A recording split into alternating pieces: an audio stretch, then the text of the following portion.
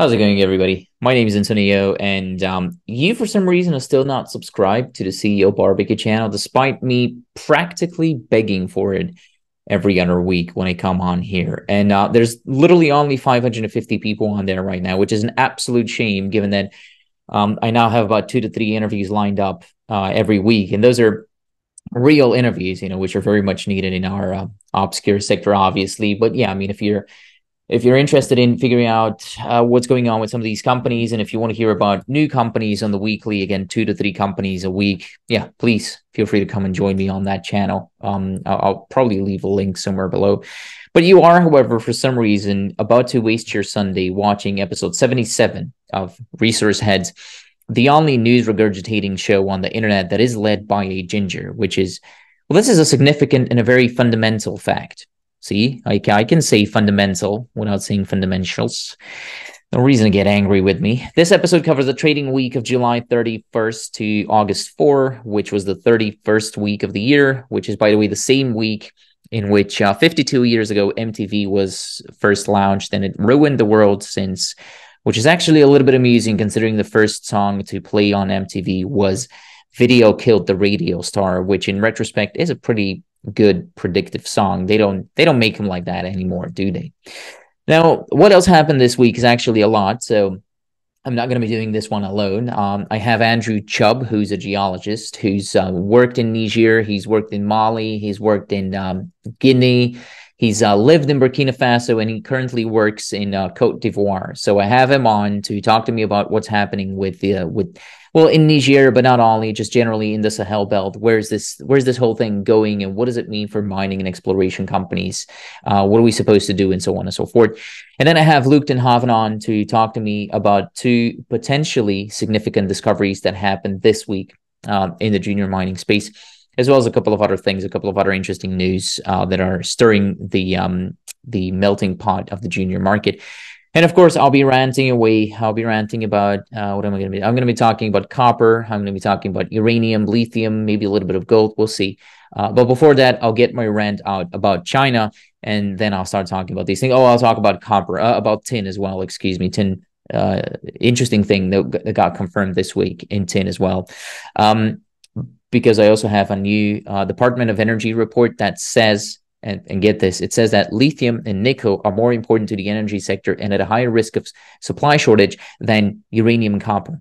So if you want to see me get unreasonably angry, well then, yeah, keep wasting your Sunday on watching this video, because gingers don't have souls, which means that I don't get angry. So you're not going to see that in this video. But let's cut that. Let's go to China. The theme in China remains... The conclusion basically for China remains not as good as expected. That's pretty much it. Now you can skip this whole thing and not listen to me rant about China. But PMI data came in this week, resulting in another drop in the Chinese composite PMI. This is the 3rd one in a row, and it fell to about 51. So this is not yet indicating contraction technically in the activity of the purchasing managers in China. But I cannot just sit here and tell you with a straight face that it's good news either. The drop in the composite PMI is also mainly driven by yet another drop in the non-manufacturing PMI, which was the thing that really held it up. It has also been, the non-manufacturing PMI has been dropping since March of this year, and it has now reached the level of 51.5.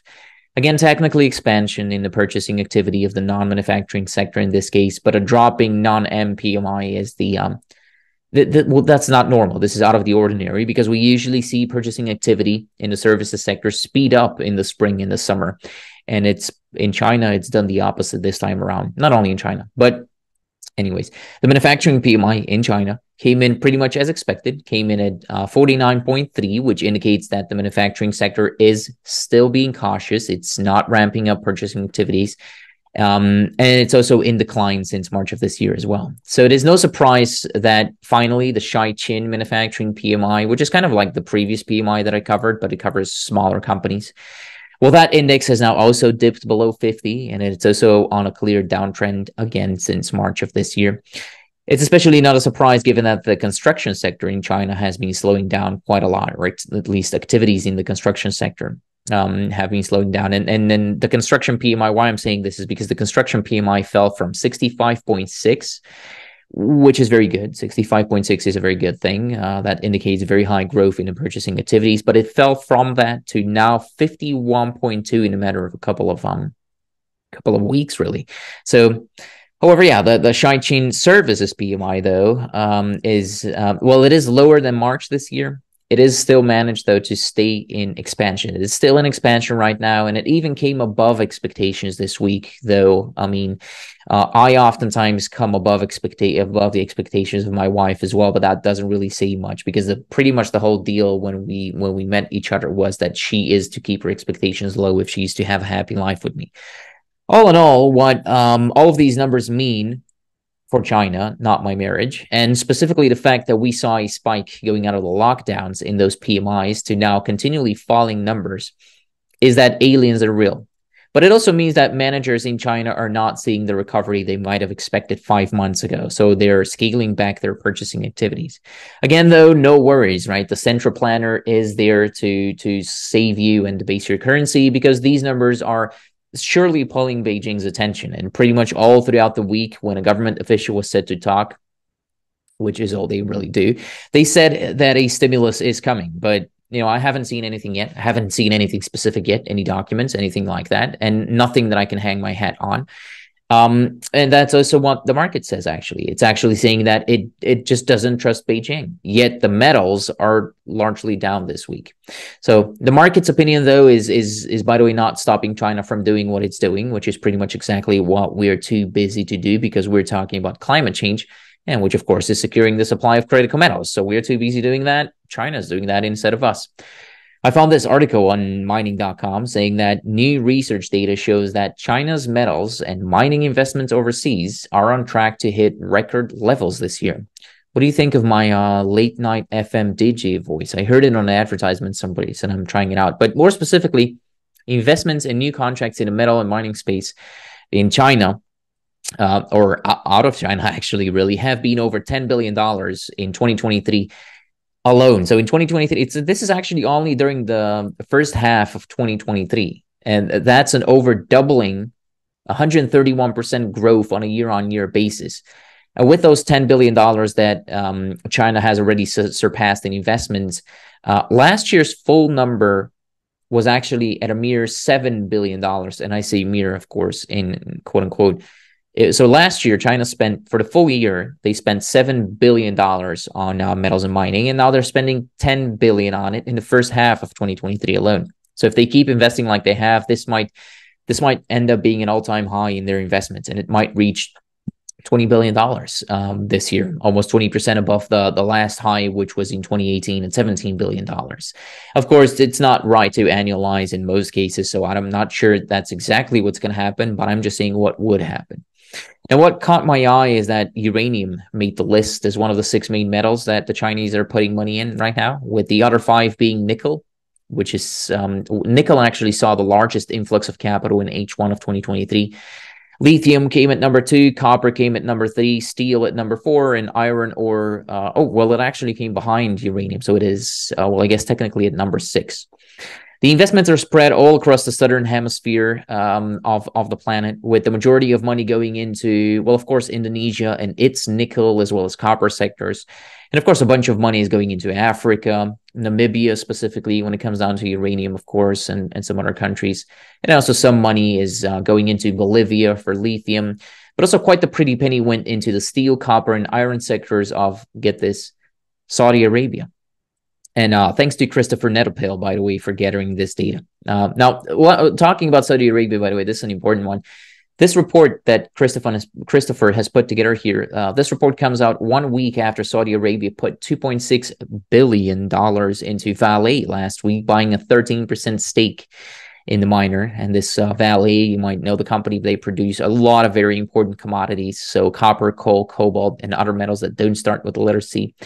So this is just a start. This is, well, I guess you can ask it as a question, right? Is this just a start? Is this just the blow that sort of opens the door, and is the majority of the cash out of Saudi Arabia to come into the space? Well, that's a difficult, yes, no, that's exactly what's happening. That's exactly what's happening. And I cannot say how much of a rival Saudi Arabia will be for China, but the West definitely cannot measure up against either one of them. will not measure up. Well, I guess we technically could, but communism is, of course, more important. So while Saudi Arabia is talking to BARIC about potentially building a huge copper mine in Pakistan and stealing away our best football, not the absolute best football players, they still haven't gotten Messi. But in the meanwhile, as they are doing all these important things, we are at least talking about how to decarbonize CBDCs. I mean, what can go wrong here, really? Just think about it.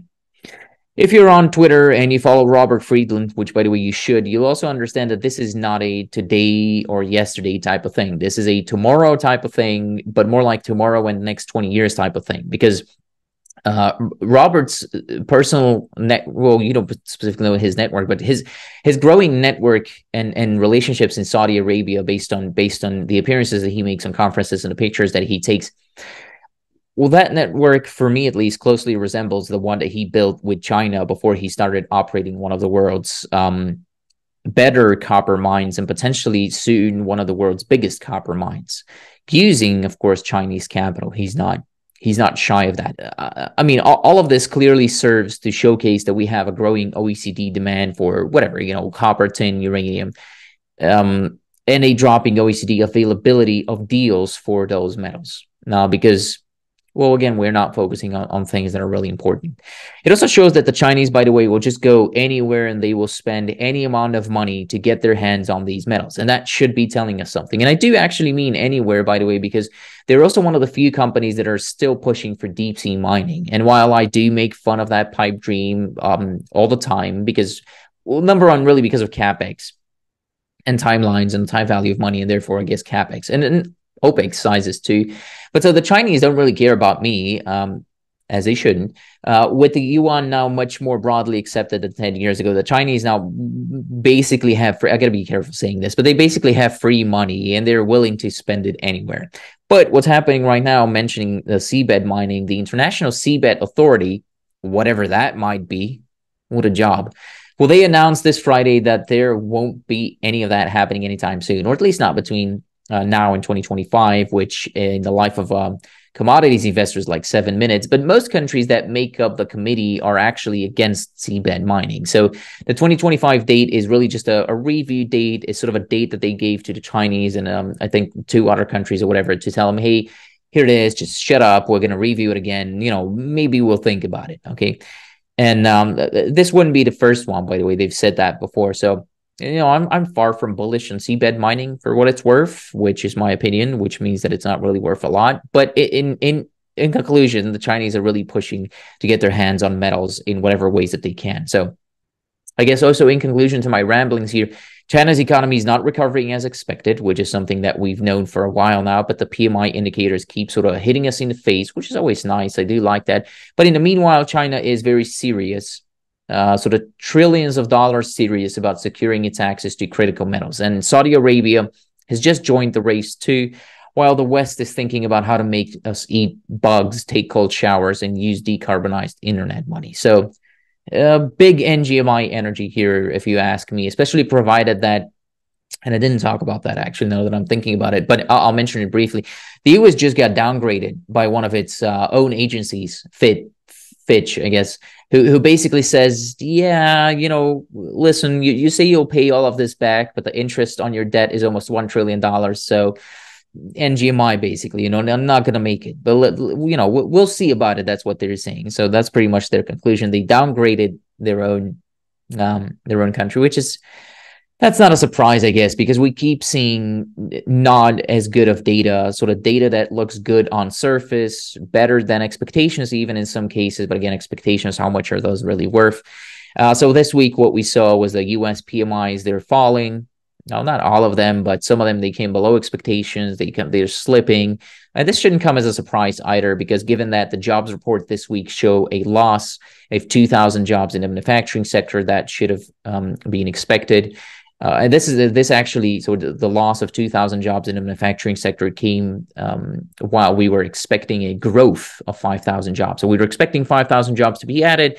What happened is 2,000 jobs were cut. And the main job grower right now is, of course, the government, because that's exactly what we need, a bigger government, which, by the way, as I said, is being downgraded with the overall job openings Though the overall job openings, by the way, though they're still inflated, they're still pretty high. You know, they're between 9 and 10 million. That's a lot. They did come in lower than last time, and also the jobless claims are not looking exactly nice. I'm not going to go over everything here because the conclusion really is just going to be not going to make it energy all the way. And yeah, with I don't know. I'm looking at other stuff. I'm looking at energy, for example, looking at oil back again. You know, it's up and running. It stayed above 80 this week. It had a 2% week.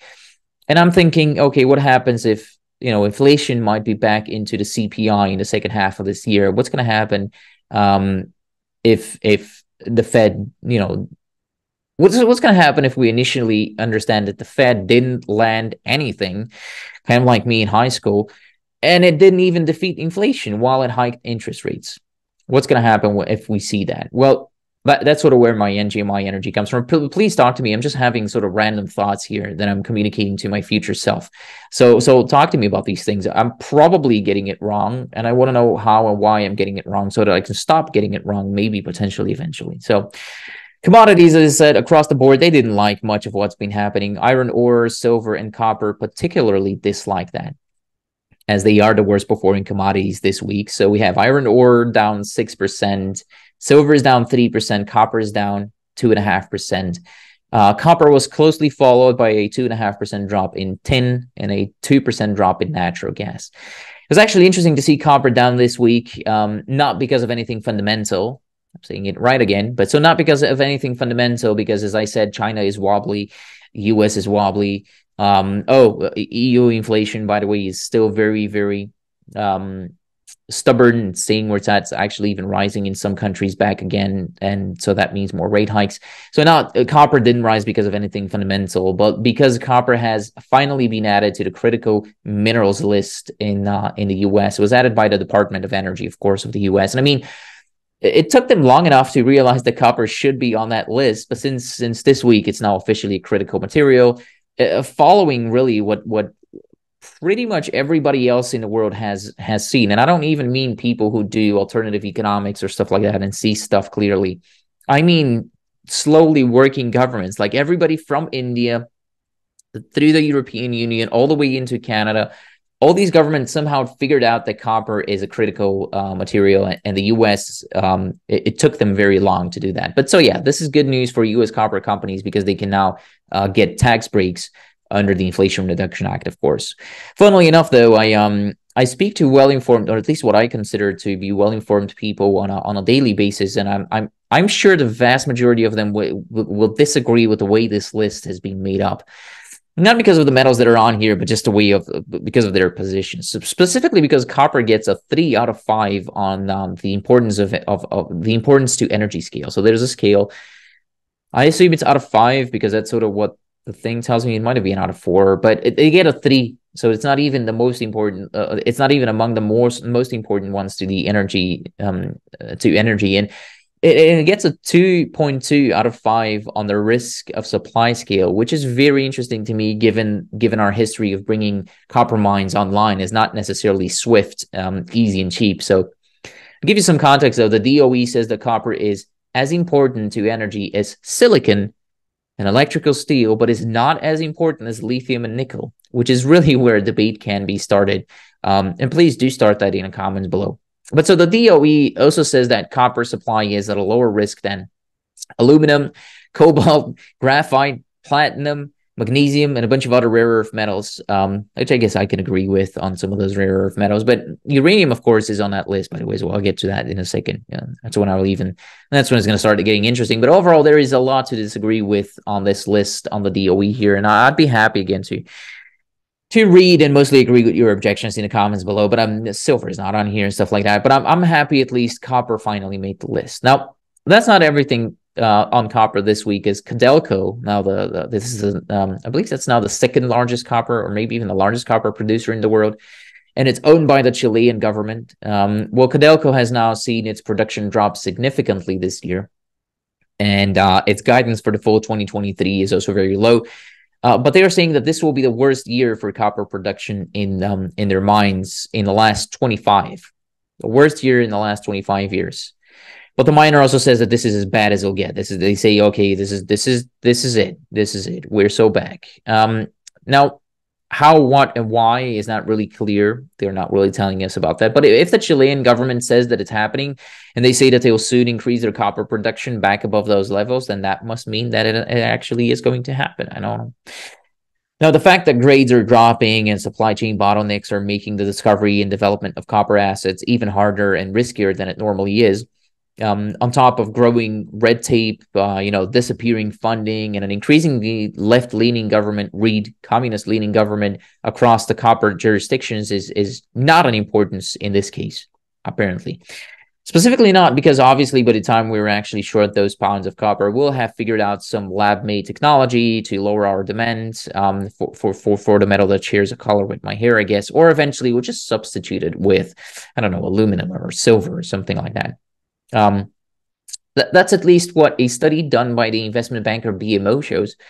So they say that copper is now 4 times more expensive than aluminum, which is true, and that if copper keeps going higher, we'll see a lot more substitution, even though, as you would know, copper is pretty much the best metal for electric wiring because it is more stable, durable, and it performs better, meaning it has better conductivity than aluminum. Actually, aluminum only has about 60% of the conductivity of copper. So the banker has taken a stance that a lot of copper supply and demand projections that we see out there, they might be off balance because of overstated demand numbers, which actually makes sense because when the price of scrap metal when the price of the metal goes up, then the supply of scrap metal also goes up, right? Because more people are incentivized to burn the rubber thing off the copper wires and return the copper for scrap. And although I don't understand this enough to say whether it's true or not, and how much of it is going to happen, how much effect that's going to have, I do understand enough to say that this is a perfect example of what Energy Burrito told me during our interview earlier this week, where he hammered home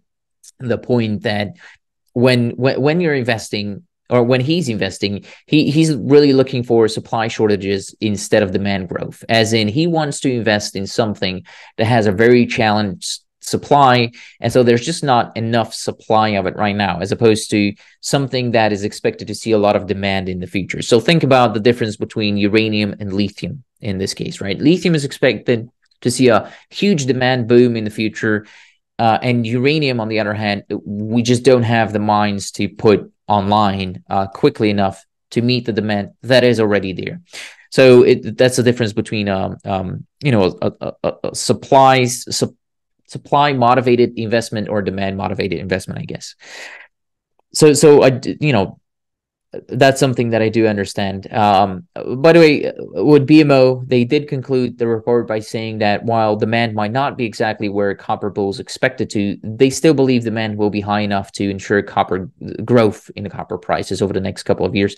And also do want to note, by the way, that so far in my brief experience, higher prices have always, especially with materials that know a rather large secondary sort of scrap metals market, higher prices have always been the cure for higher prices in my experience. So if copper spikes to $10 tomorrow, don't be shy to take some of your money off the table, maybe even all of your money off the table, depending on your risk profile. Of course, I'm just bringing this to your attention, making you think about it. I guess I'm not saying you want to, because I have no idea what I should do. So how should I even know what you or 2,000 people should do? But it's really reports like these that show us that we really don't know anything, and supply can come from many different angles that we hadn't calculated, and demand can also be cut from different angles that maybe we sort of took for granted, right? So high prices almost always cure high prices, and you need to understand that when copper starts running again, you should be thinking, if copper again hits $10 a pound, you should be thinking about that. You should not just assume that it's never going to stop running. At least that's my experience so far. Although I still understand that it's not easy to bring mines into production and so on and so forth. We don't even have significant discoveries or enough significant discoveries to cover some of those demand projections. But again, they do depend on the demand projections. And if the demand is not there and copper ran into the face of expected demand turns out not to have been there, you would have wanted to have taken something off the table, I assume. But again, I'm just bringing it to your attention to think about it when or if copper starts running. Going back to the list of critical metals, though, before I rant on for too long and say too many silly, stupid things, what's not on there yet is tin. And that's interesting to me, since This week, we finally got confirmation on the Myanmar production, exploration, and export uh, um, a ban of tin, right? As I've reported previously, Myanmar was set to stop tin exports starting August 1, and I told you that this was not the first time that such a country has made such promises.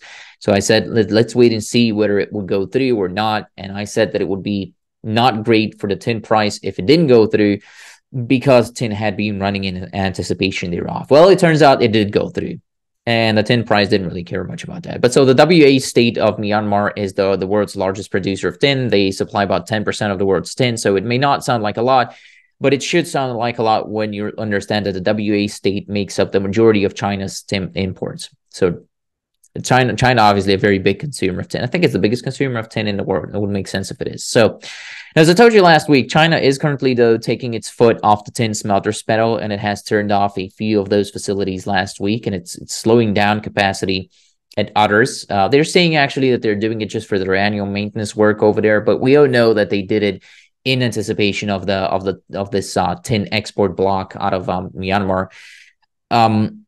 However, the International Tin Association, that's actually a thing. So the International Tin Association now thinks that the mining and export halt in Myanmar might take a lot longer than initially expected, which was 3 months. That was what the association initially expected. And if this continues for longer than those 3 months, which again, they are saying it very well might, then that would mean depleting above ground inventories, which will either see China dipping its finger in the supply of tin that normally got bought by other countries and paying a premium to get it, or it will basically have to cut their finished products output, their finished tin products output. That's basically one of those two things is going to happen. And then they're also going to have to come to the market and say, like, hey, we're actually keeping these facilities off for a while longer because we just don't have enough tin to feed them.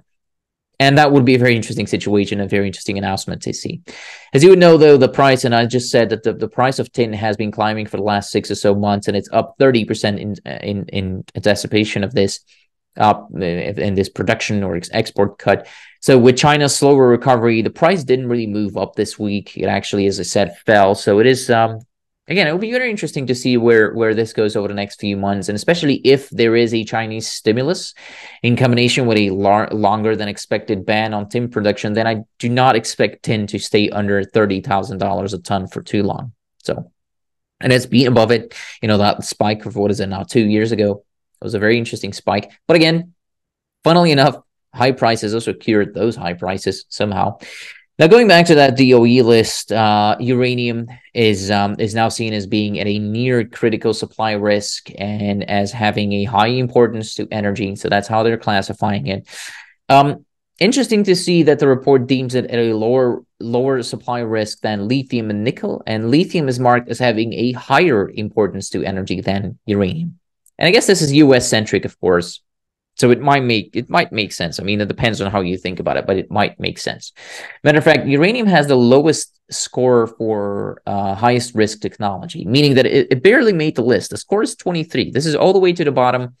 Many other metals have a higher score on here. So although that's not something I can agree with, nobody really cares about my opinion, as I said, as they shouldn't.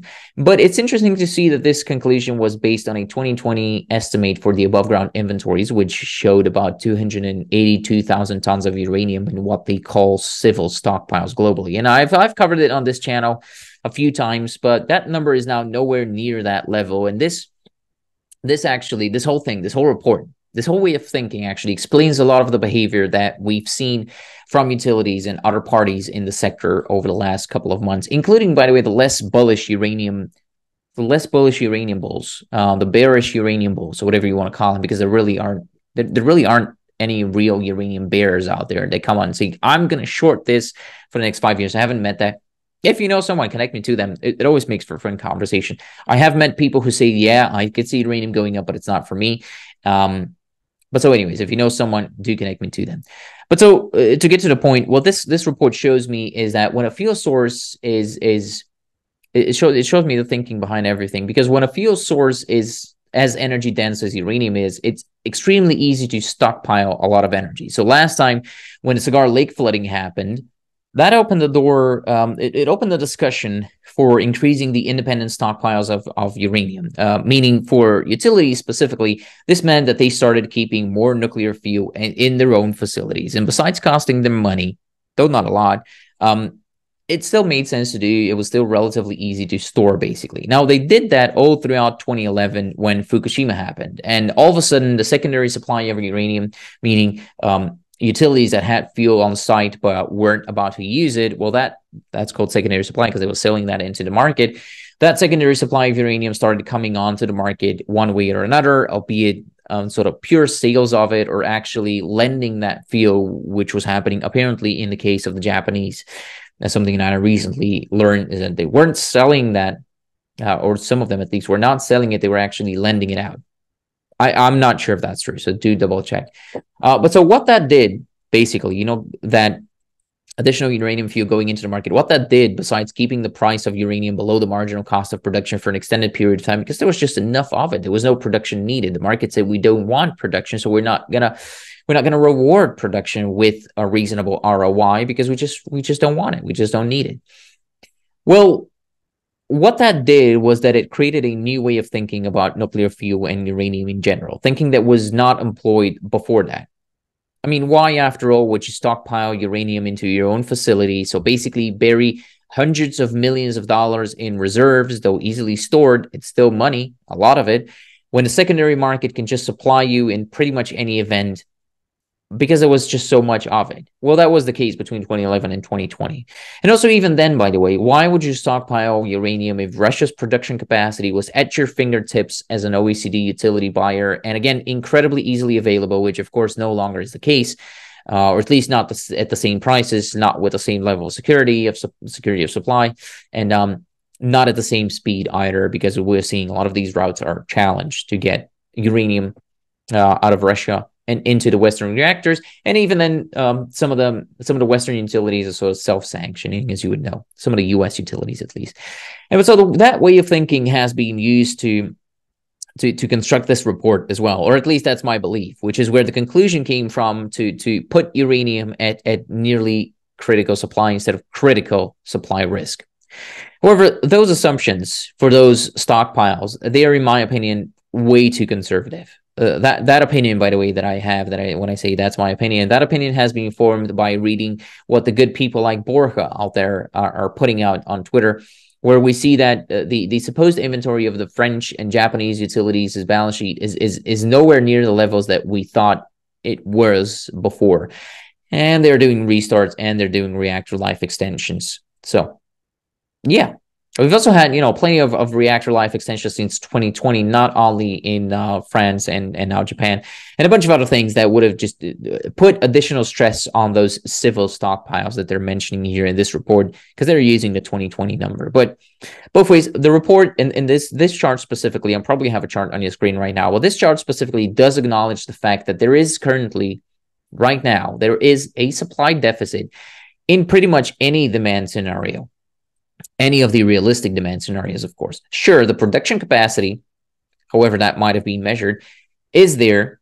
It is the production capacity, and that is there. There is some production capacity there, but not at these prices.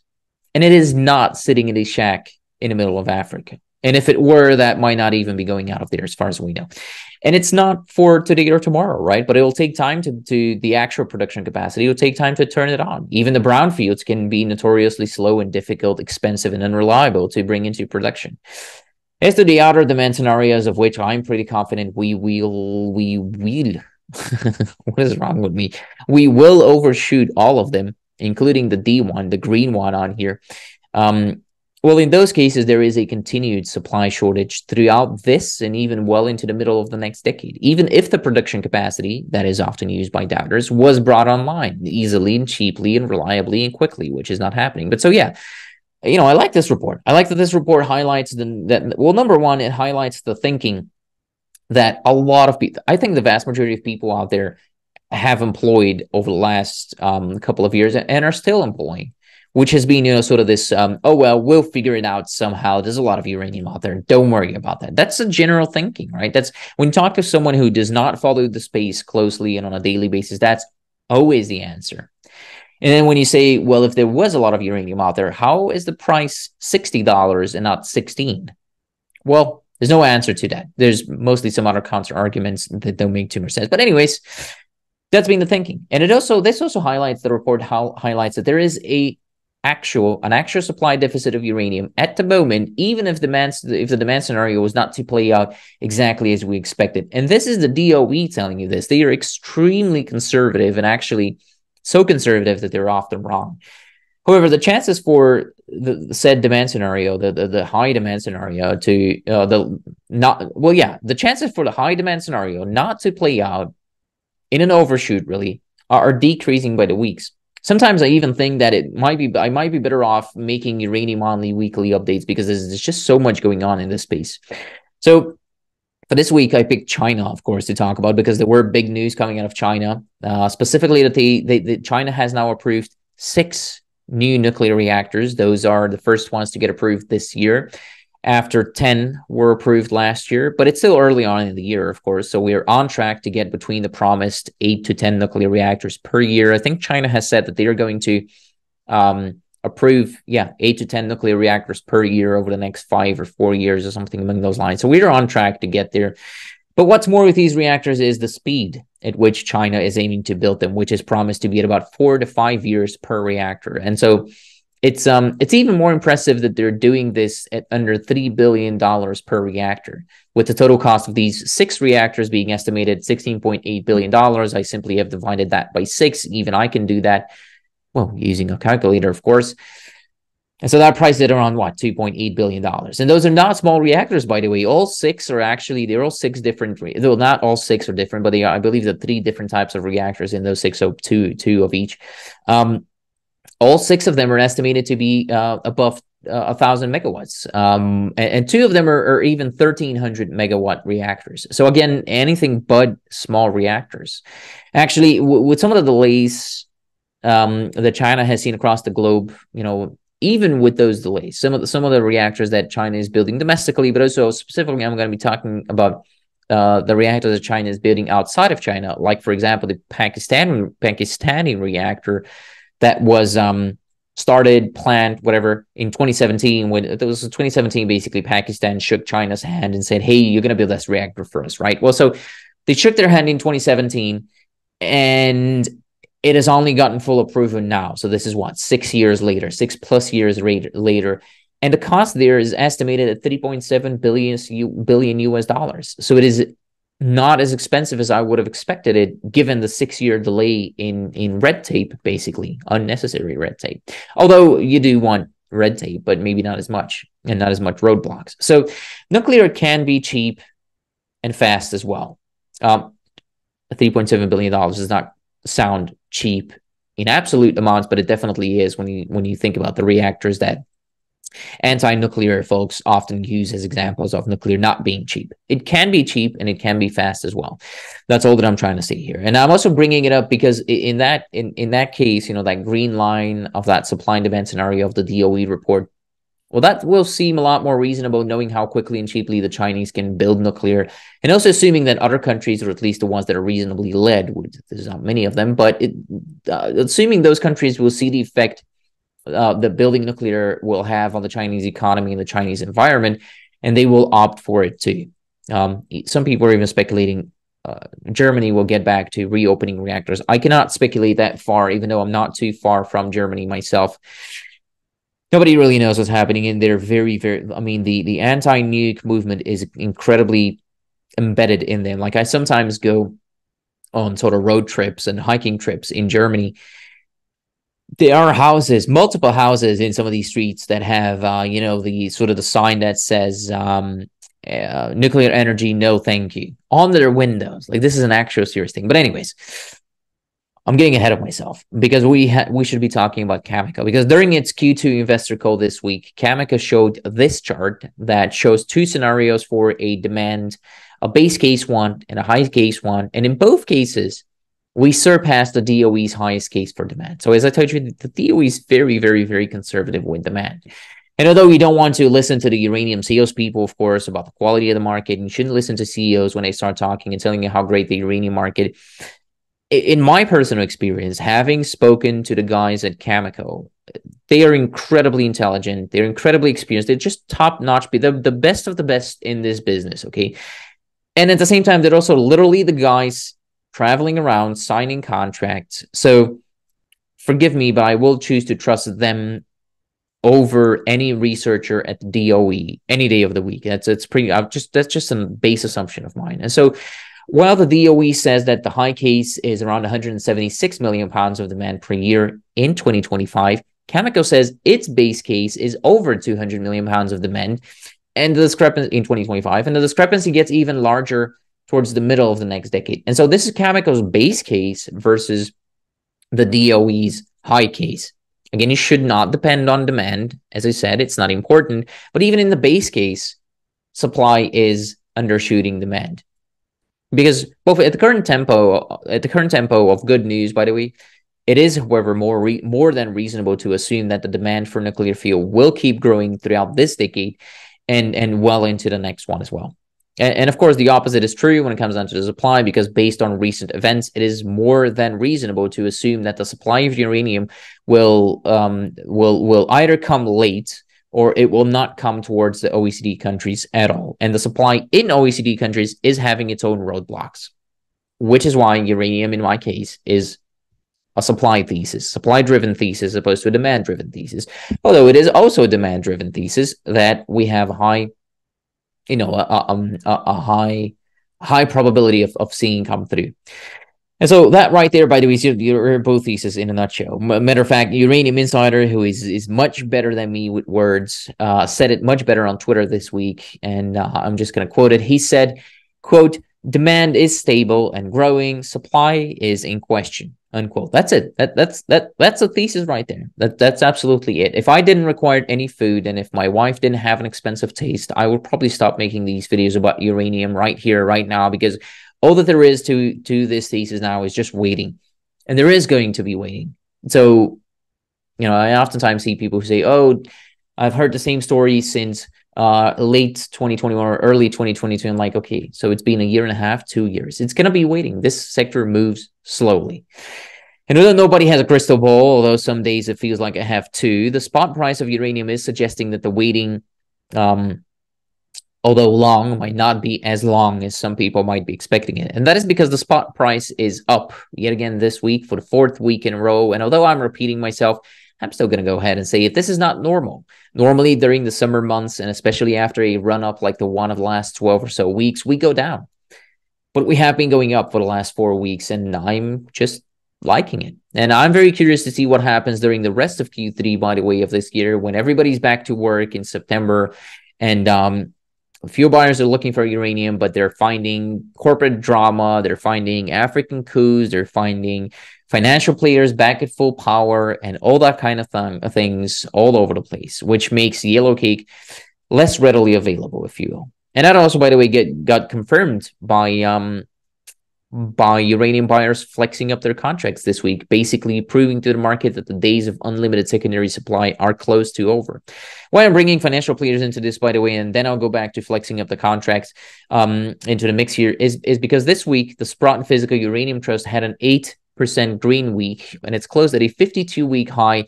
And that, of course, pushed the discount to NAV to very low levels, and it's now only at a 3.3% discount. So we're getting close to the place where the flywheel will be activated again, and it will start pushing the spot price up, therefore the equities, and therefore back the spot price, and so on and so forth. And if that happens before uranium seasonality is in full power, which is sort of October-ish, well, then utilities will be in an even more interesting situation. Throw in replacement rate contracting, which we're pretty much certainly reaching this year, and the setup has never really looked better, at least in my opinion. And why I'm even bringing, I will go to utilities flexing up their contracts, by the way, but why I'm even bringing replacement rate contracting in this is because Kazatomprom released its Q2 results this week, showing that its customers are asking for more uranium. In essence, that's what it is, because the group changed its sales outlook from 15.9 thousand tons this year to 18,000 tons.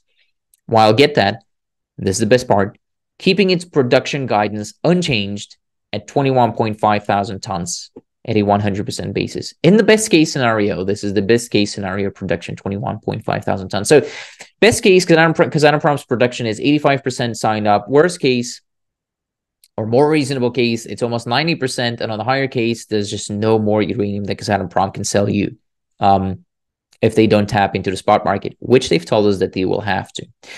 And that's, by the way, what's flexing up, what the flexing up of contracts means that I referenced. It basically means that Kazatomprom's customers that, well, assumingly being the utilities, are asking for their uranium earlier than normally, than what their contract said. And that's an incredibly bullish development, because when the secondary supply is deemed to be, basically unlimited, or let's just call it, easily available, easily accessible, then contracts usually are flexed down or basically delayed, where utilities say, hey, we signed a contract for whatever 5,000 tons this year. Why don't you deliver me 4.5? Because they know that they can go on the secondary market and get it more cheaply, and then Kazatomprom is basically storing that for them. But when contracts are flexed up, which is what's happening right now, basically sped up, that basically is telling us that utilities no longer have the same access to uranium on the spot market, because they're now asking for more uranium to be delivered this year than what they normally thought they might need. And of course, one of the financial players too, so Yellowcake PLC, has also a role in this, because specifically with Kazatomprom's case, because they're exercising their option to buy uranium from the Kazakhs. They had an option, as you would know, and now they're exercising it. As to Cameco, their Q2 results were also published this week, and they too increased their guidance, but not by as much. They said that they're now expecting $2.5 billion in revenue, and that's up from the previous guidance that was between $2.2 and $2.4 billion. It's kind of funny when I say it. Oh, what's $300 million between friends? So this is happening because, as Tim said, he basically said, hey, you know what? I'm just a great operator. I've managed to sell uranium in spots nobody believed a Western company ever could. And I was even man enough to charge them higher prices than what you guys normally charge them. So that's what he said. Well, not in those exact words, but it pretty much resembled them closely, according to sources close to the matter that shall remain unnamed. And also, by the way, he added that we're going into replacement rate contracting, but more importantly, I've been told by a fuel buyer that replacement rate contracting doesn't even indicate demand right now. So what this means is that the demand is actually more than the replacement rate, what the replacement rate contracting is assumed to be. So what this means is that the 118 million pounds of U3O8 that was signed at the end of Q2, that's actually not everything, because there are buyers out there. Actually, there are buyers out there who own mines, right? Specifically in China, of course, where those pounds don't even show up on any of those markets. So when you're looking at UXC's number about how many pounds have been contracted this year, that's not in there. So in reality, a lot more than the 118 million pounds has been purchased this year. It's somewhere between 150 and 180 million pounds already in the first half of 2023, or so I've been told. Now, by the way, you cannot just look at this and say, okay, then, 150 million pounds in H1, that means 300 million pounds contracted or demanded, so to say, over the full 2023. That's usually not a right approach. Although it is not impossible to see 300 million pounds contracted, it's not reasonable to annualize demand like that. Mainly because the reason, by the way, I finally figured it out. I didn't figure it out. Somebody told me that. But the reason why demand it has been so high in H1 this year is because of the speculations around Russian EUP bans and at the beginning of this year. So it's basically a hedge that utilities started looking for. They're trying to fill up their bugs before Russian EUP gets banned, or so again, I'm told. But so if it's also still very likely that both Cameco and Kazatomprom will be buyers in the spot market this year, on top of everything going on, because they basically told us that they would. And so what this means is that we'll see pressure both on the term market, but also on the spot market. Now, you shouldn't only listen to what the companies are telling you, of course, although they don't really necessarily have a benefit by telling you that they're going to be buying in the spot market, because they can have other people front run them, but they do communicate that. But they not only are they saying this, they're actually proving this, because during this investor call of Q2, Cameco said that its contractual obligations for the 2023 to 2027 period have gone up from 26 million pounds to 28 million pounds, while their production even if they were to ramp up to full capacity magically overnight, which is not happening, but even if they were, then the production capacity goes to 32 million pounds. So it is very close to being very full. Right now, though, if we just assume their Kazakh JV will deliver the rightful pounds, which it has failed to do so, it's actually pretty late, though it is expected that they will be able to get their share out of the Inkai Kazakh JV. But even if they were to come in and everything goes as planned, everything goes as normal this year, well, Cameco's production is at 26.6 million pounds per year right now, which is 1.8 million pounds short of their already signed capacity over the next 4 years. And that's only at the end of Q2. It's literally only half of the year, with the latter half of the year, by the way, the H2 of every year being notoriously the time the utilities sign contracts. Again, I'm not saying this is going to happen this year because we've seen H1 weighted contract signing, although it might, right? So I just cannot even imagine what it's like to be a utility fuel buyer on vacation right now and coming back to all these developments in some, 3.5, maybe 4 weeks. And so, well, I cannot imagine it, partly because it's been 84 years since I've been on vacation, but I'm not complaining. I'm having fun. However, as I said on Twitter, I got into uranium not because it's easy, but because I thought it would be easy. So don't take my enthusiasm at face value here. I've still not made any money in this space. And I just literally learned how to tie my own shoes. Okay. Again, I've worn a diaper for longer than I've had facial hair. So I'm not to be trusted. This is really just me documenting what I learned about the thesis on a weekly basis, so that I can show this to my kids and show them that even if you're at an 80 IQ or below 80 IQ and you're almost always wrong, you can still get married if you're kind to your wife. So this is all there is to it. But at the same time, all of this in uranium, by the way, is happening while there are troubles in Niger, as you would know.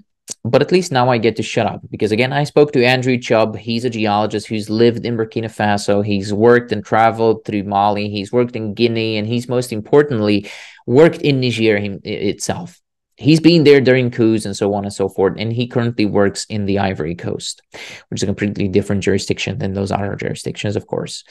For a disclaimer, not confession, though, Andrew is currently the CEO of Awalé Resources, which is a company that I own shares of, and it's also a paying advertiser of this channel, which means that I'm absolutely more than biased, and this should be seen as advertisement and not as independent research.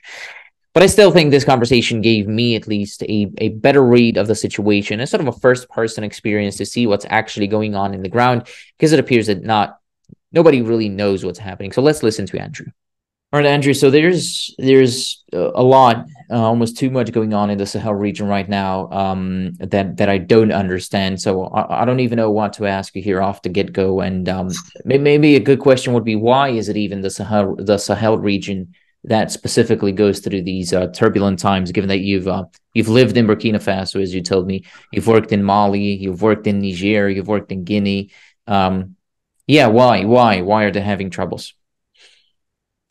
Yeah, I guess that's a tough one. I think they are poor countries. I think there's a particularly large. I mean, these are my observations and opinions, right? And I do read and I do look at what's going on, but I think particularly in sort of Mali, Burkina Faso, Niger, there was, unfortunately particularly for Burkina, there was a coalescence of things sort of change. But one of the big things was that I whether it was underestimated or not, I think Libya had an extremely strong influence on sub-Saharan Africa. And so particularly in that belt that you're talking about in West Africa. So from Senegal across, through Mali, into Niger, there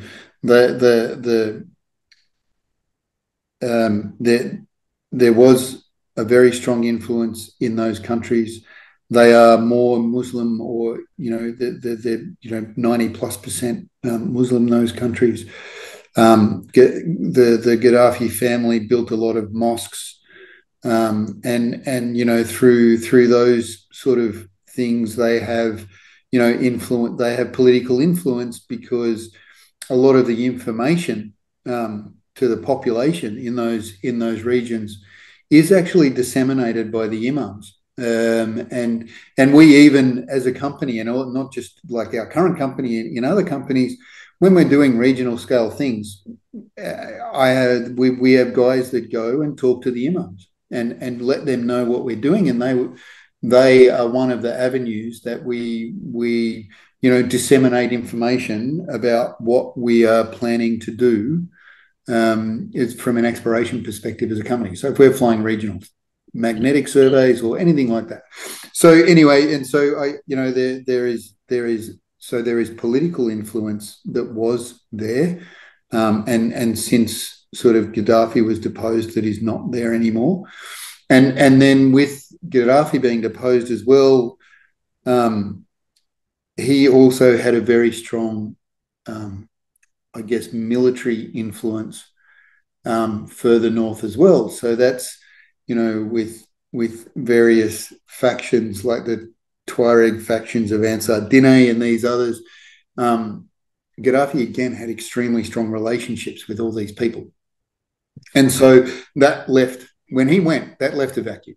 And it also left a vacuum in that a lot of the military that were connected to him and his family, or the Libyan military, they just sort of fell apart as well, and a lot of their weapons just ended up in the wrong hands. And even the guys that were working for them, because of, they probably weren't getting paid, right? So they just go and work for someone as in a new military team for people who are paying them. And so, it just, that again, these are my opinions and my observations, but that opens doors for other more global political factions to start to have influence in those areas. And so it seems like the West, if you will, so Europe is losing its grip on Africa, if you will. But it also seems like some of these countries are growing alliances with Russia and are pushing for Europe's exit out of the region. Like if you look at Niger, you have these pro-Russia protests. Yeah, I saw that yesterday. I don't know. I'm not aware of how many people there were, and the funny, or who organised the rally, and did the the new president and his people organise the rally and all those sorts of things. And I think at the moment, unfortunately, with some of these, because they're being marginalised by other political arenas, potentially, that they are looking towards, other greater political players that might be able to help them, or that they perceive might be able to help them, and what their cause may be. Look, if you look at how many, if you look at the people that actually turned up to the summit with Russia a couple of weeks ago, the bulk of them were countries that have got military governments, and that are not being recognised by political like the African Union or the Cooperation of West African States, ECOWAS. These are the guys that are turning up to those meetings, and South Africa was there as well. But in theory, like the idea is that, what I've read is that the South Africans have been, Ramaphosa's tried to influence Russia and the Ukraine, and all of Africa has got a vested interest in the Ukraine because wheat, and so I think there was a hope of the African nations that potentially there could be a persuasion that the Ukrainian grain bloc would be dropped, and the African countries wouldn't have to worry about a supply shock on grain. And I don't know. It's with these guys. I'm not sure. I think a lot of these guys that they don't necessarily have the greater picture at heart. What even happens though if, like, what I imagine that is happening, or at least I speculate in my own head that it might be happening, is a pivot in Africa, in these countries, in the Sahel region specifically, from their relationships with the West to pivoting to more relationships with Russia and China because of the resources. But yeah, go ahead. Yeah, I look. I mean, they're definitely there, but I think there is also in countries like Ghana and Cote d'Ivoire, that have and Senegal as well. They like any political players, they will talk to everyone. I think there's an element of caution as well with those with the countries that are more politically stable. They're not sort of trying to walk into Russia and China effectively with a hat in hand, because they're not they're not they're not democratically elected people. They're actually when you're like that, when you come into power like that, they still need support, right? And if you're not getting, you don't necessarily have all the support of your population and surrounding countries as well. So potentially you look elsewhere for support, which is unfortunate. And we just have to wait and see what will happen from that perspective. And the hope is that it doesn't actually destabilize those countries even more. But the platform they're coming in on is that they are looking to stabilize the countries against the various warlord kind of factions that now exist in those regions. So that's their platform. What happens though? This is what I care about as someone who has investments in some of those, or at least close to that region. What happens to mining companies in that case? Like, I don't imagine the military all of a sudden become uranium miners or uranium geologists.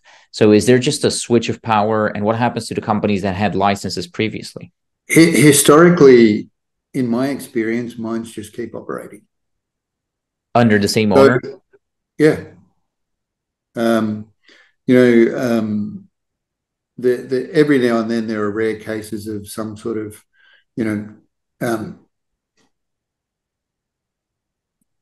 taking of a mine from somebody or something like that. And look, but historically, if there's been that sort of those sort of troubles, I mean, Mali's had its fair share of coups over the last 10 to 15 years. And none of the mines have changed hands. They just keep operating. And some of the biggest deposits in West Africa are in Mali.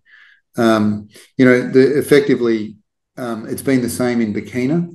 But where the warlords have taken over, it's becoming increasingly difficult because the incumbent government or the government isn't actually in charge. So in some areas, so it's probably becoming a little bit difficult for some to operate.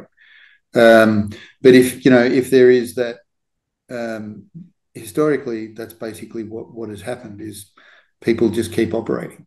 The civil wars that happen in Cote d'Ivoire, there were, Benicro, Yaouré, these deposits, they just kept chugging along. And like I said, in Mali, those Siama, Lulo, Guntoko, all these mines, they just keep chugging along. They haven't changed hands or anything like that. They just keep going. And have you been, like, because you said you worked in Mali, Niger, Guinea, and you lived in Burkina Faso. Have you been in country while something like that was happening? Well, I was in, so when Campore was deposed, I was in Burkina Faso. And on lockdown, all those sorts of things, and with curfews, and it was okay. Um, it's not like I was a target in my little house or anything like that, and so it was all okay, and again during that revolution, which was a revolution. I mean, the Campore had been in power there for 26 or 28 years or something like that. All those mines just kept operating, and you know. Hmm. And in the regions that I've been working in, I haven't been in those regions because I've sort of been in exploration. If there has been issues, I've tended to either just not go in there, or if I was in there, I would leave. But the operating mine sites that are established and all that sort of thing, they just haven't changed. They just keep operating.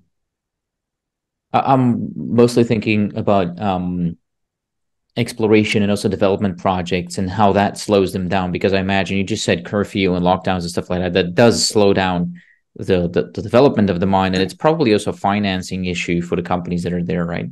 Oh yeah, those things definitely can happen because you don't have. I mean, if you don't have cash flow or something like that, then that it might prove difficult. You might have some difficulties. It is possible, yeah.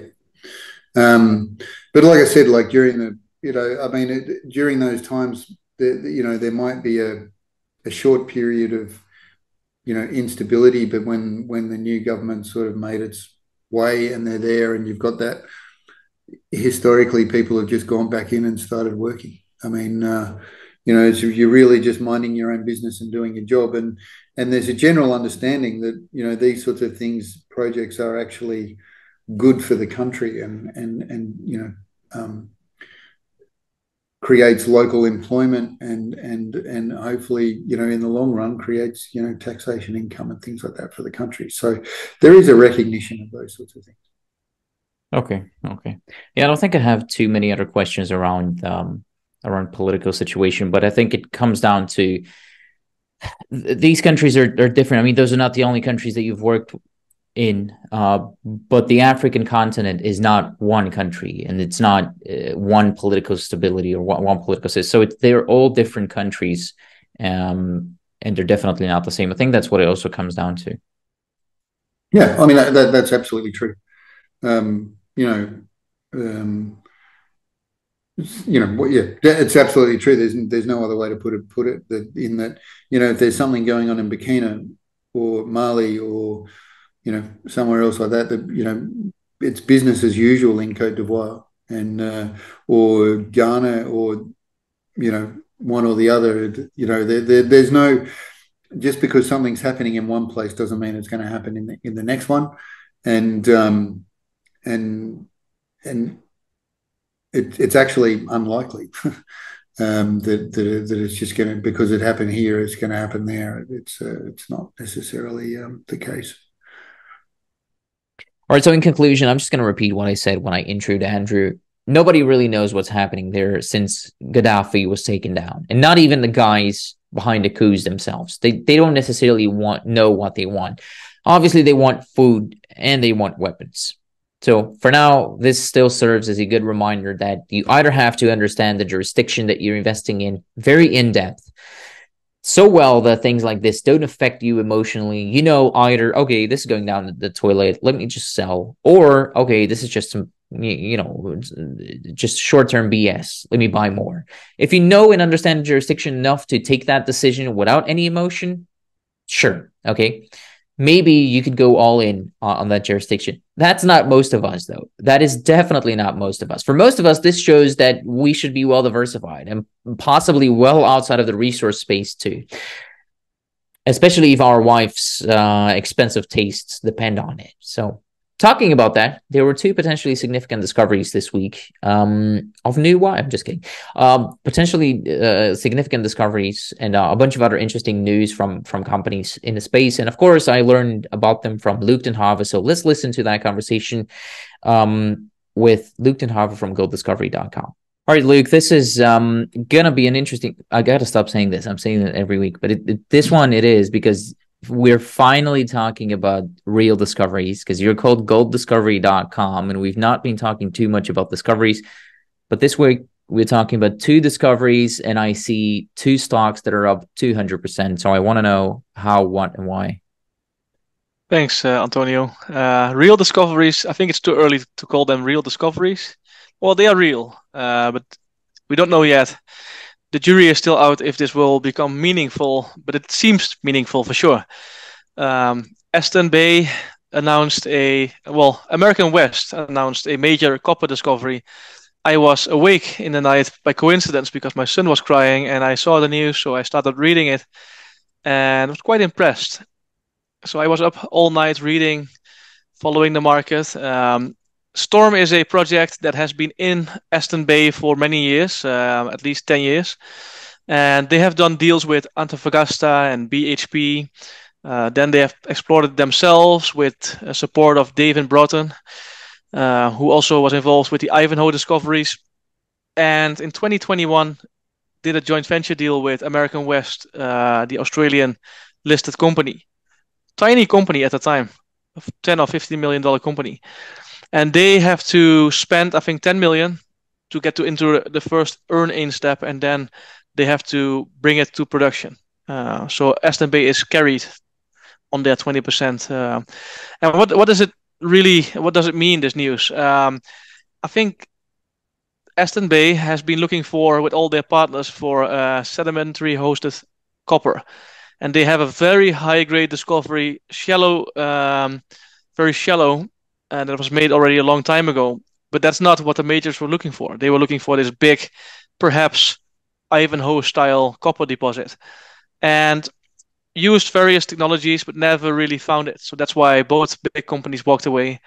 And now the Aussies came in, and they have two targets. One is bringing that smaller project deposit in production by drilling it off and making it a DSO, direct shipping operation, and trying to find this sedimentary hosted system. And they have been using gravity.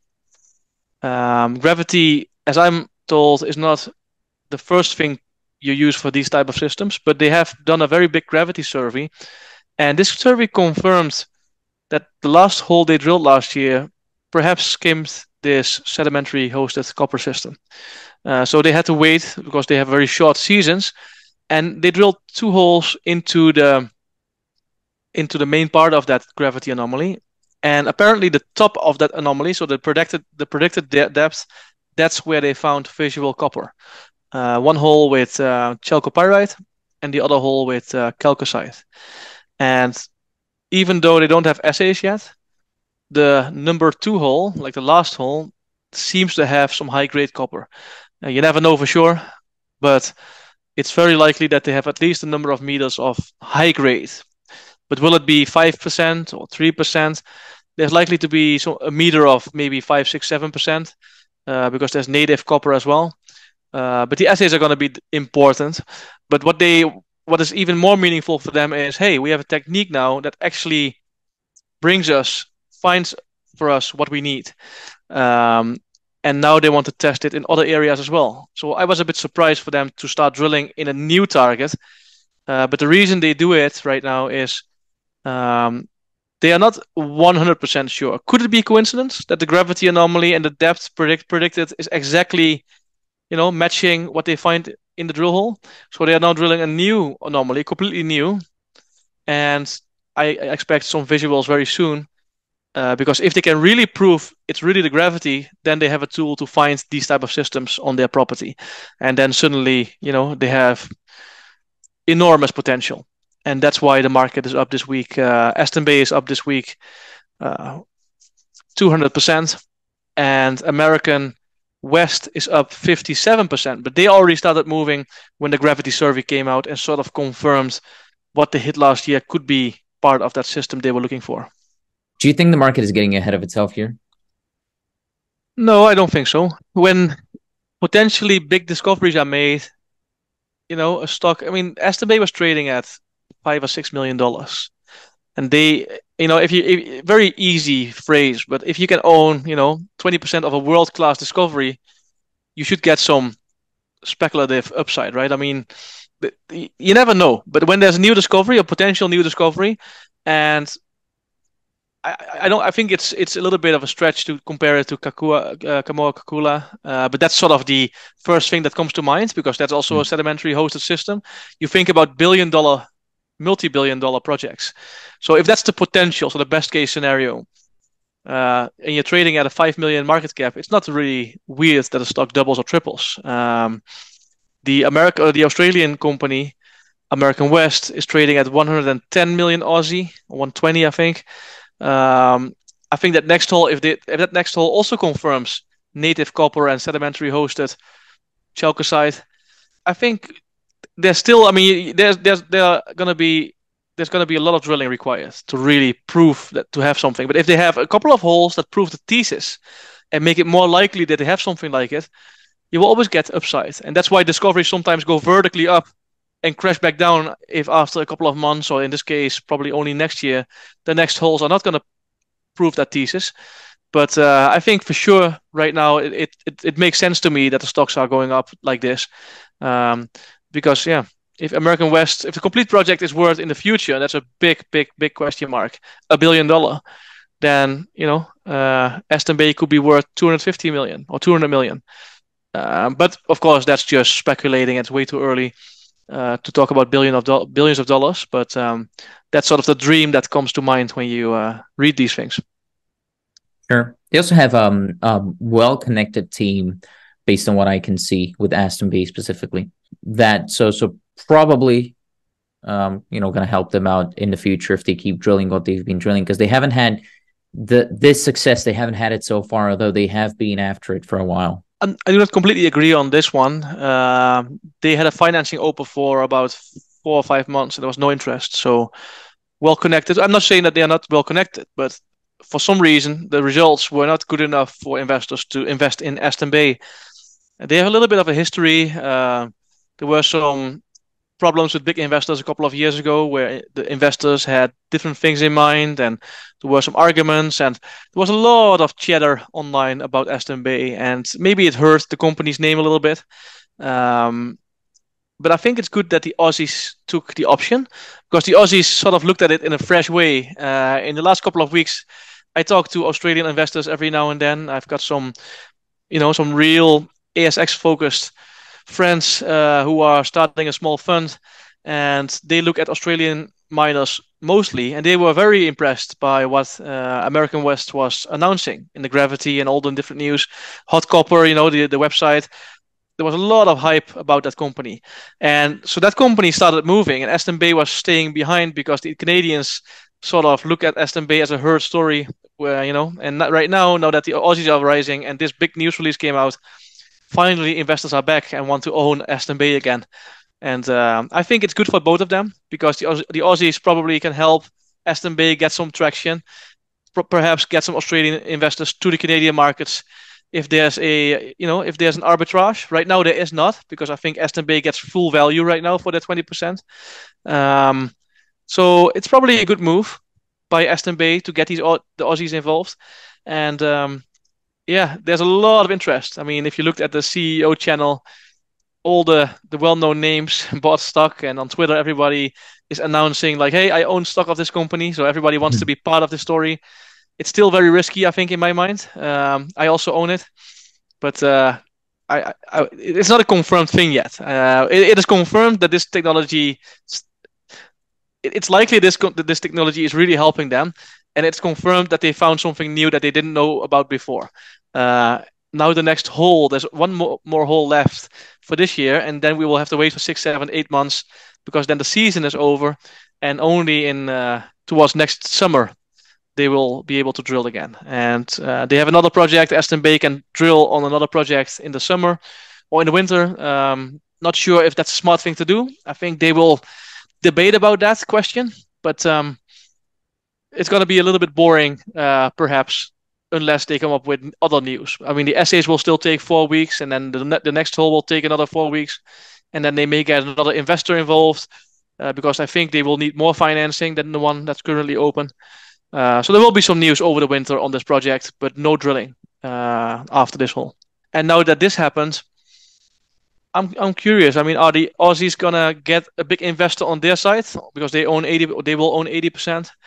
Is SMB going to get strategic interest? I mean, this opens up a lot of things. It's not the first hole that they announced this week. The visual doesn't even seem so high grade. It's probably going to be low grade. The other hole is probably going to be high grade if you look at the visuals and the descriptions and the percentage copper or chalcocite involved. So it's going to be likely some high grade within that second hole, maybe 5 meters of high grade and maybe 30 meters of medium grade copper, perhaps. But it's a start. I mean, now they have something to follow up on, and that's, I think, why the market is excited. Yeah, well, the market is very excited. The volumes are just 17 million shares traded this week on Aston B.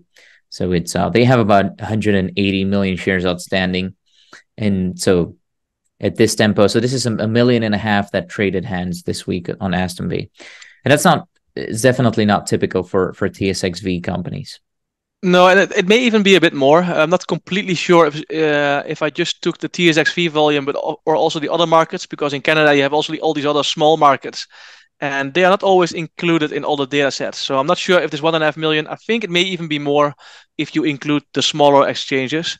But if you look at, for example, American West, they had $25 million of volume.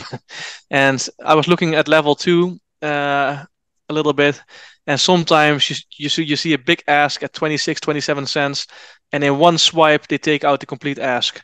So there was a lot of buying, and initially I had the impression it was more like retail buying, but at some point there were such big tickets taken away that I thought probably some bigger people. And I'm guessing that on Thursday they have a webinar, and everybody knows they are drilling that next hole.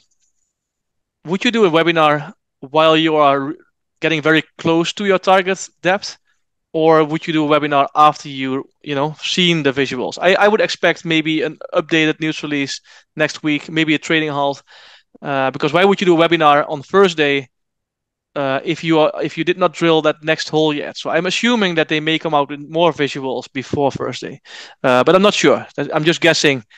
Otherwise, you would do a webinar a week later, I would think. But it'll be interesting to see how that goes. But it's kind of obvious at this point too. So yeah. Yeah. Okay. What else? What else we got for me?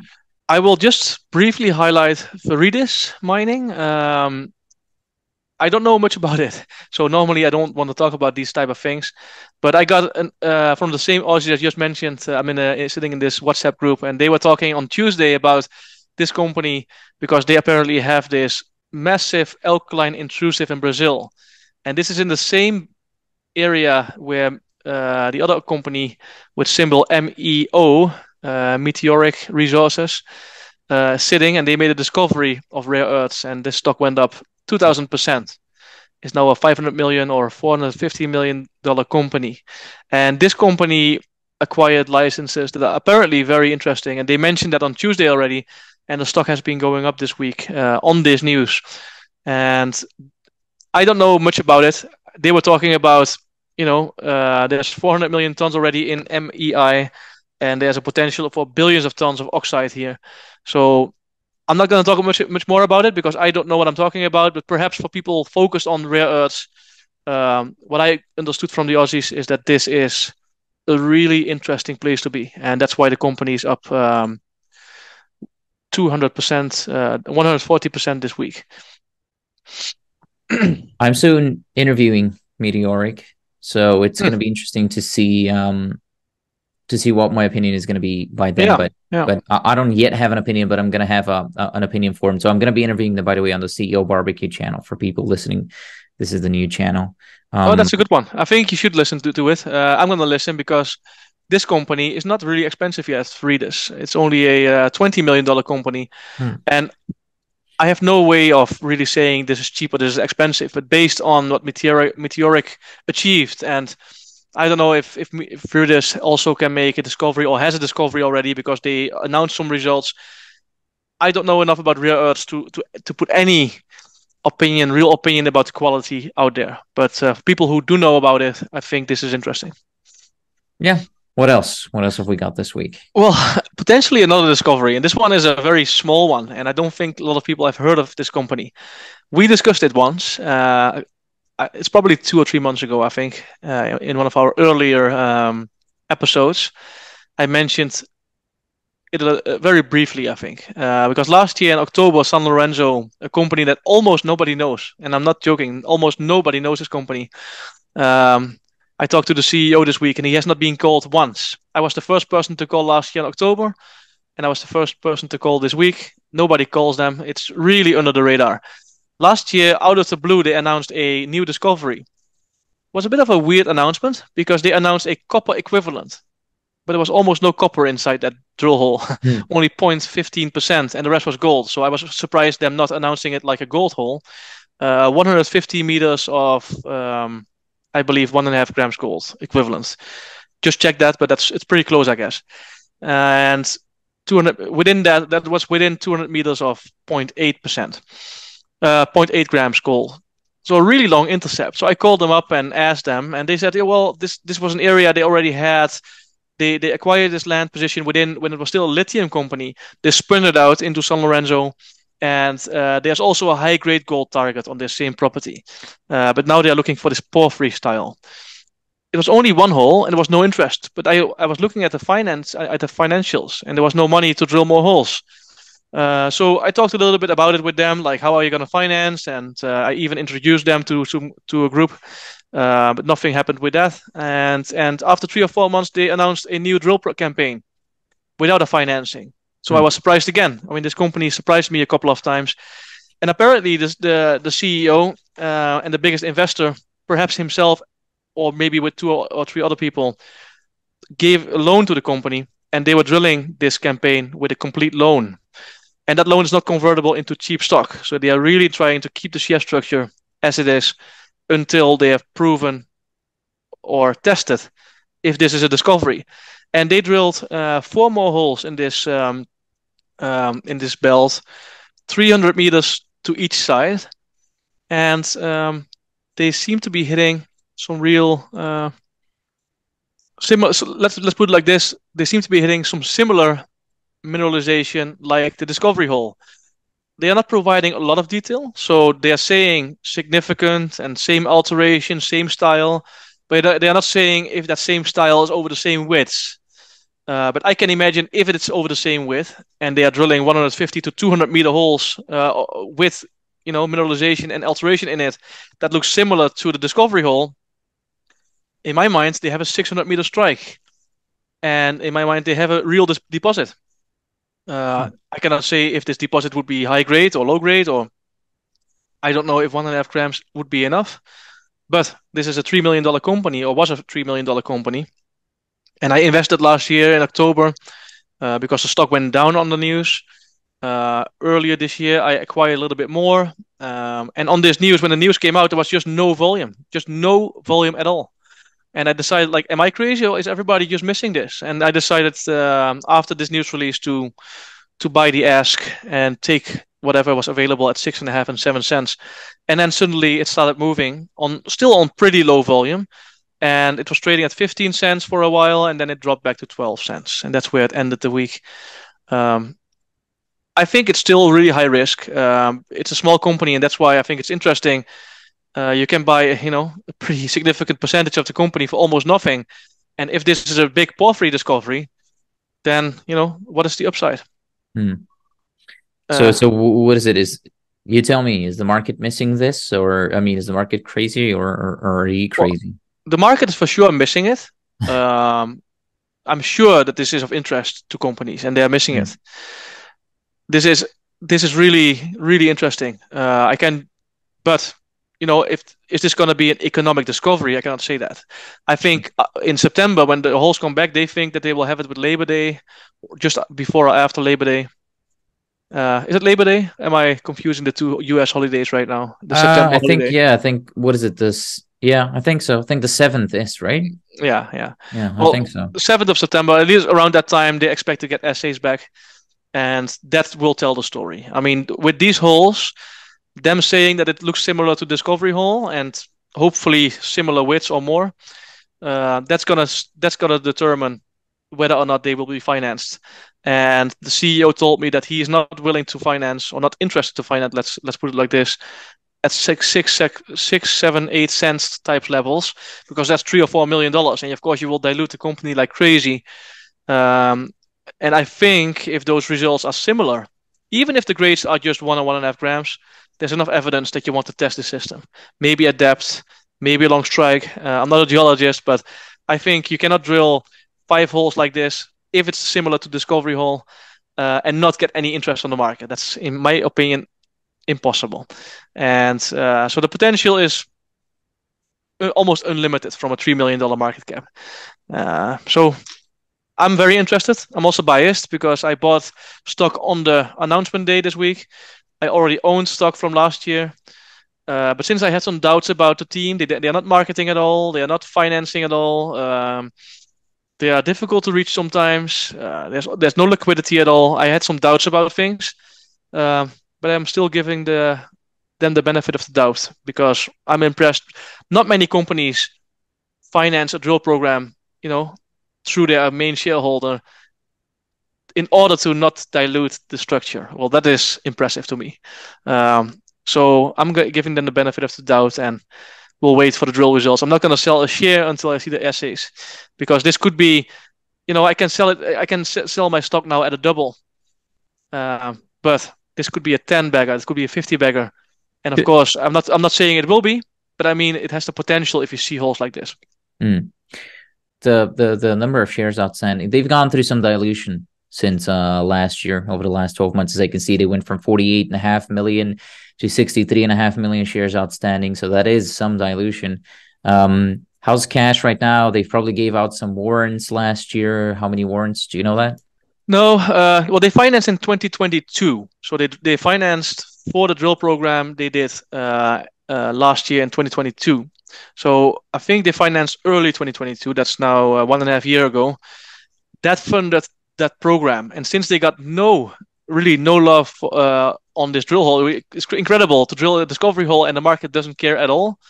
They decided to, the shareholders decided to give the company a loan and finance it. Right now, there's no money in the bank. Literally, there's negative working capital because they have no money. Almost, let me have a look at the financials quickly.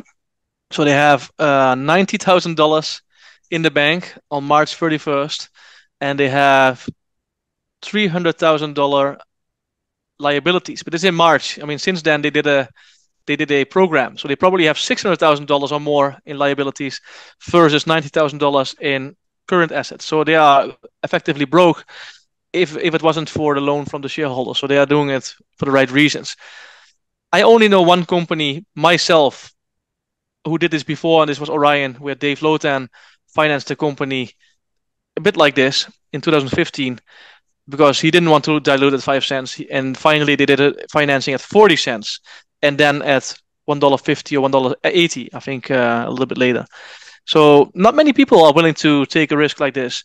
And if people do it, they have a convertible. They convert their loan into 5-cent stock. Dave didn't do that with Orion because he wanted a share structure and a future for the company. And this group is also not doing it right now, as they tell me at least. They tell me they don't have any convert in it. It's just going to be a loan that will be paid back once they have financed it at a higher level, if the holes are good. So for me, it's worth the risk. On your question about warrants, I'm not sure if the warrants expired. I'm not sure if I can quickly. Warrants are important to me, and it's a shame that I cannot answer the question like this. 3 million warrants are outstanding right now, and they are expiring. Well, they were issued in 2022. I don't see. Oh, and no, I think they expired. They expired as well. So no warrants. Interesting. Oh. So there's going to be less drag on the share price if it started moving up. Okay. There will be almost no. I mean, there's always a little bit of stock that will be. If people start buying and the stock goes up, you will see stock becoming available. Right now, it seems to be as clean as it gets. Yesterday, when it was buying at 12 and 15 cents, you saw some sellers coming up, and you will always see that. But it's very illiquid. So indeed, if the results are very meaningful, it's gonna move in a straight line, I think. All right. Up or down. So if the results are good, it will be back. If the results are really not meaningful, I think the stock will go back to 5 cents, and that's the risk here. In that case, they have another project that's very interesting, high-grade gold project. But then, how are they going to finance in that case? So it's certainly a almost binary situation for the stock price in the short term. It's either going to go up vertically up or down is my expectation. Good expectation, or potentially it might go sideways. But no, that's true. I mean, explorers live or die by the drill bit. Yep. And this is definitely not an exception. So good stuff. Yeah. What else this week? It's rainy out, so I don't suppose you're going to tell people to go out, and so maybe tell them to be behind their computers more. Yeah. Well, this was the news for this week. Wishbone Gold is. I want to just briefly touch on that one. Last week we saw Wishbone Gold, an AIM listed, London listed company, going up on big volume. No news. I couldn't find anything. They were not drilling, so I was surprised. And this week they announced an equity raise. So probably the move last week had something to do with the equity raise. Now the stock is down 30% on that news, and that was the reason. I think it's still an interesting thing to follow because they have two projects that kind of interest me. I'm not going to buy the stock until I see a real discovery. That's sort of a rule for me in London, because London listed stocks are difficult for me to invest in several ways and reasons. But yeah, they are raising money and they will probably drill, and I'm going to follow them. But that was probably the reason it went up last week. And ENRG Elements, I don't know anything about the company, but the reason they went down that much is because of the Niger. How do you pronounce this country? Niger in French. Yeah. Niger in French. I don't know how they pronounce it in the US, but Niger. Niger. Yeah. I mean, the situation over there is very troubling. I'm not going to try to I'm trying to find out what it is, because it's a complex situation out there, but I'm not going to try to evaluate it in this show because I'm not updated enough about the situation over there. But it's for sure not good if you have a project over there. All right, it is time for me to alleviate the pain for the people who are shaving their legs and cannot get to their phone to skip this video, which is probably being too long, and just shut up. I am on resourcetalks.com pretty much every day, all day. So if you want to forward your questions to upcoming guests and companies, or if you just want to talk to me for some reason, if you're having marital issues, we can talk about that. And of course, other people. I think there's about 300 people on there in the chat. If you want to talk about how angry you are at uranium and stuff like that, please visit resourcetalks.com. Again, it is a chat platform. It's a free chat platform, and it's incredibly easily accessed. If you're on Discord, you can also play it in this. It's good. Okay, just go on resourcetalks.com, because I have to eat. My wife has an expensive taste. I've said that already, and you should really do it. With all that said, I wish you a great Sunday or a great long weekend if you're in Canada. And it's a great week, a great month, and just a great life. And if you feel like wasting your time next week, I'll probably still need to eat, which means that I'll probably keep making these videos. So thank you, and take care.